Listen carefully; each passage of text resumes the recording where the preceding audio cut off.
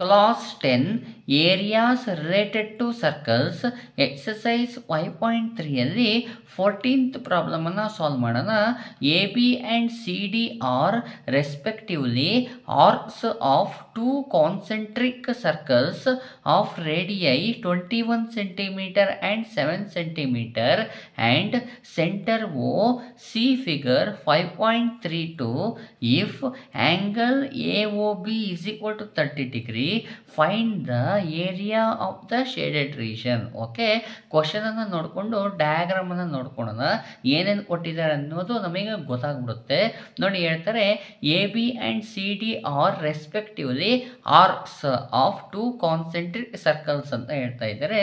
ನೋಡಿ, A B ಅನ್ನುವಂಥದ್ದು arc ಆಗಿದೆ, ಅದೇ ರೀತಿ ಸಿ ಡಿ ಅನ್ನುವಂಥದ್ದು ಏನಾಗಿದೆ, ಆರ್ಕ್ ಆಗಿದೆ ಅಂತ ಅವರೇ ಹೇಳ್ತಾ ಇದ್ದಾರೆ. ಆಮೇಲೆ ಹೇಳ್ತಾರೆ ಟೂ ಕಾನ್ಸೆಂಟ್ರಿಕ್ ಸರ್ಕಲ್ನ ಆರ್ಕ್ ಆಗಿದೆ of radii 21 centimetre and 7 centimetre and centre ಓ ಅಂತ ಹೇಳ್ತಾರೆ. ನೋಡಿ, ಓ ಅನ್ನುವಂಥದ್ದು ಸೆಂಟರ್ ಆಗಿದೆ. ಈ ಸೆಂಟರಿಂದ ನಮಗೆ ಟೂ ಆರ್ಕ್ಗಳನ್ನು ಏನು ಮಾಡಿದ್ದಾರೆ, ಡ್ರಾ ಮಾಡಿದ್ದಾರೆ. ಮತ್ತು ಸೆಂಟ್ರನಲ್ಲಿ ಇರುವಂಥ ಆ್ಯಂಗಲನ್ನು ಸಹ ಕೊಟ್ಟಿದ್ದಾರೆ. ನೋಡ್ರಿ, angle A O B is equal to 30 degree ಅಂತ ಕೊಟ್ಟಿದ್ದಾರೆ. ಓಕೆ, ಈ ಡಯಾಗ್ರಾಮನ್ನು ಒಂದು ಸ್ವಲ್ಪ ಅಬ್ಸರ್ವ್ ಮಾಡಿದರೆ ನೋಡಿ, ಓ ಸಿ ಡಿ ಒ ಅನ್ನುವಂಥದ್ದು ಸೆಕ್ಟರ್ ಆಗಿದೆ. ಅದೇ ರೀತಿ ಓ ಎ ಬಿ ಓ ಅನ್ನುವಂಥದ್ದು ಏನಾಗಿದೆ, ಸೆಕ್ಟರ್ ಆಗಿದೆ. ಅಂದರೆ ಎರಡು ಸೆಕ್ಟರ್ಗಳು ಕೊಟ್ಟಿದ್ದಾರೆ. ಹಾಗಾದರೆ ಆ ಎರಡೂ ಸೆಕ್ಟರಲ್ಲಿರುವಂಥ ವ್ಯಾಲ್ಯೂಗಳನ್ನು ಬರ್ಬಿಡೋಣ. ನೋಡಿ, ಇನ್ ಸೆಕ್ಟರ್ ಯಾವುದು ಓ ಎ ಬಿ ಒ ಸೆಕ್ಟರ್ ಅಂತ ಬರ್ಕೊಳ್ತೀನಿ. ಓ ಎ ಬಿ ಒ ಸೆಕ್ಟರ್ದಲ್ಲಿ ನನಗೆ ಏನೇನು ಗೊತ್ತು ಅಂದರೆ, ನೋಡಿ, ನನಗೆ ಸೆಂಟ್ರಲ್ ಆ್ಯಂಗಲ್ ಇದೆ, theta is equal to 30 degree. Okay, ನಮಗೆ ಈ ಆ್ಯಂಗಲ್ ಇದಕ್ಕೂ ಮತ್ತು ಎರಡು ಸೆಕ್ಟರ್ಗೂ ಸೇರಿರೋದ್ರಿಂದ ಇದನ್ನು ನಾನು ಟೀಟಾ 1 ಅಂತ ತೊಗೊಳ್ತೀನಿ. ಅದೇ ರೀತಿ ನಮಗೆ ರೇಡಿಯಸನ್ನು ಕೊಟ್ಟಿದ್ದಾರೆ ಅವರು. Okay, O A B O ಅನ್ನುವಂಥ ಸೆಕ್ಟರ್ನ ರೇಡಿಯಸ್ ಏನಪ್ಪ ಅಂದರೆ ಒ ಬಿ ಆಗಿರುತ್ತೆ. ಓಕೆ, ನಾವು ಒ ಬಿ ಎಷ್ಟಿದೆ, 21 ಸೆಂಟಿಮೀಟರ್. ಅದನ್ನು ನಾನು R1 21 ಸೆಂಟಿಮೀಟರ್ ಅಂತ ನಾನು ತೊಗೊಳ್ತೀನಿ. ಅದೇ ರೀತಿ ಇನ್ನೊಂದು ಸೆಕ್ಟರ್ ಇದೆ ಅಲ್ವಾ, ಇನ್ ಸೆಕ್ಟರ್ ಯಾವುದದು ಓ ಸಿ ಡಿ ಒ ಅಲ್ವಾ, ಓ ಸಿ ಡಿ ಒ. ಈ ಸೆಕ್ಟರಲ್ಲಿ ನನಗೆ ಏನೇನು ಗೊತ್ತು ಅಂದರೆ ಟೀಟಾ ಗೊತ್ತಿದೆ. ಇದನ್ನು ನಾನು ಟೀಟಾ 2 ಅಂತ ತೊಗೊಳ್ತೀನಿ. ಯಾಕಪ್ಪ ಅಂದರೆ ಎರಡು ಸೆಕ್ಟರ್ ಇರೋದ್ರಿಂದ ನನಗೆ ನೆಕ್ಸ್ಟ್ ಪ್ರಾಬ್ಲಮನ್ನು ಸಾಲ್ವ್ ಮಾಡುವಾಗ ಕನ್ಫ್ಯೂಷನ್ಸ್ ಆಗಬಾರ್ದು ಅಂತ. ಎಷ್ಟಿದೆ ಆ್ಯಂಗಲು, ಇದೂ 30 ಡಿಗ್ರಿ ಇದೆ. ನೆಕ್ಸ್ಟ್ R2 ರೇಡಿಯಸ್ ಎಷ್ಟಿದೆ ಅಂದರೆ ನೋಡಿ, ಓ ಡಿ ಅನ್ನುವಂಥದ್ದು ರೇಡಿಯಸ್ ಆಗಿರುತ್ತೆ, ಮತ್ತು ಓ ಸಿ ಅನ್ನುವಂಥದ್ದು ಸಹ ರೇಡಿಯಸ್ ಆಗಿರುತ್ತೆ. ಓ ಸಿ ವ್ಯಾಲ್ಯೂನ ಅವರೇ ಕೊಟ್ಟಿದ್ದಾರೆ, ಎಷ್ಟಿದೆ, 7 ಸೆಂಟಿಮೀಟರ್ ಇದೆ. ಓಕೆ, ಈಗ ಏನನ್ನು ಫೈಂಡ್ ಮಾಡಬೇಕಾಗಿದೆ ಅಂದರೆ find the area of the shaded ರೀಜನ್ನ find ಮಾಡಬೇಕಾಗಿದೆ. ನೋಡಿ, ಈ ಶೇಡೆಡ್ ರೀಜನ್ನ ಫೈಂಡ್ ಮಾಡಬೇಕಾಗಿದೆ. ಹಾಗಾದರೆ ಏನು ಮಾಡಿದರೆ ನಮಗೆ ಶೇಡೆಡ್ ರೀಜನ್ ಸಿಗುತ್ತೆ ಅಂದರೆ ಬಹಳ ಸುಲಭ ಇದೆ.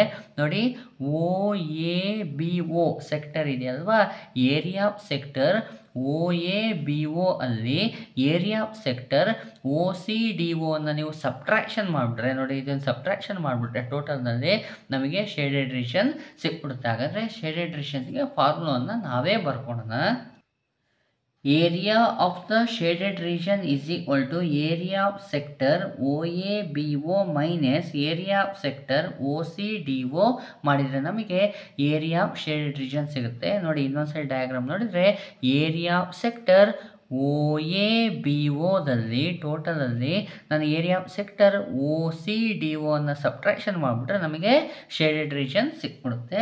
Okay, area of ಸೆಕ್ಟರ್ನ formula ಹಾಕ್ಬಿಡೋಣ. Theta divide by 360 degree into pi R square formula ಆಗಿದೆ.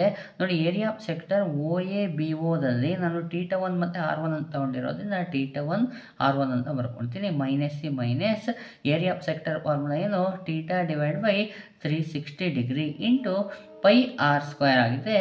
Okay, sector O C D ಒದಲ್ಲಿ ನಾನು ಏನು ಮಾಡೀನಿ, ಟೀಟಾ 2 ಮತ್ತು R2 ಅಂತ ತೊಗೊಂಡಿರೋದ್ರಿಂದ ಅದನ್ನೇ ಬರ್ಕೊಂಬಿಡ್ತೀನಿ.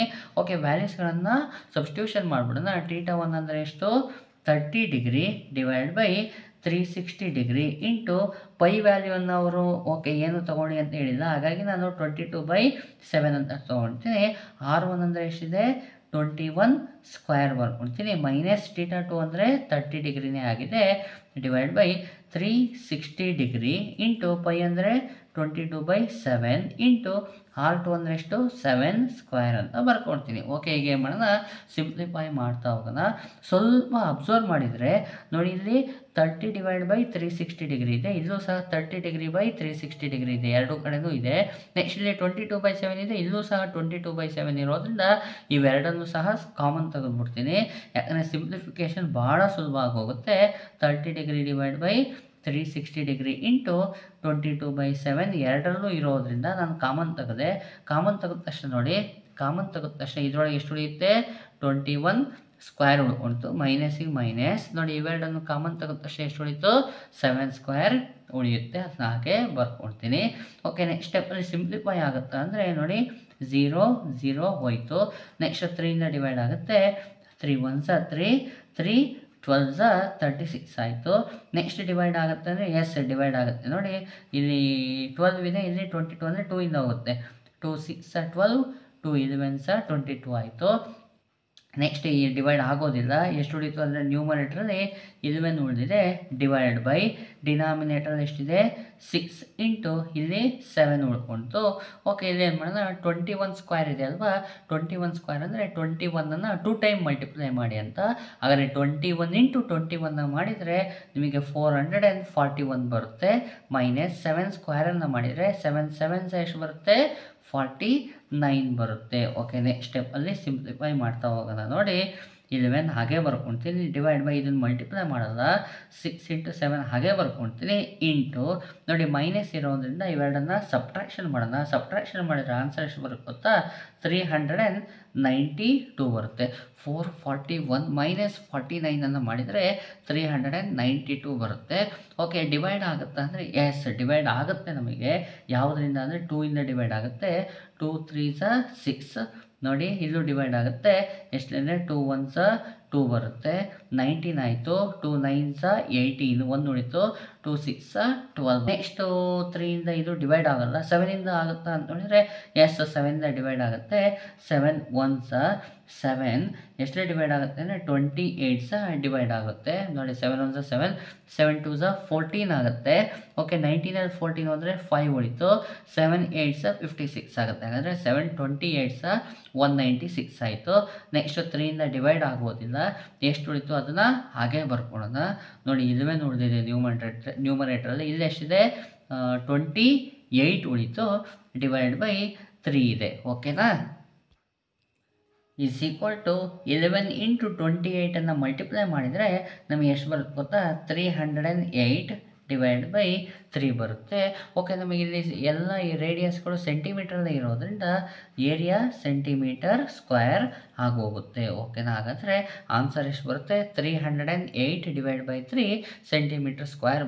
ನಿಮ್ಮ ಟೆಕ್ಸ್ಟ್ ಬುಕ್ನಲ್ಲಿ ಇರುವಂಥ ಆನ್ಸರ್ ಎಷ್ಟಪ್ಪ ಅಂದರೆ 308 ಡಿವೈಡ್ ಬೈ 3 ಸೆಂಟಿಮೀಟರ್ ಸ್ಕ್ವೇರ್ ಆಗಿದೆ.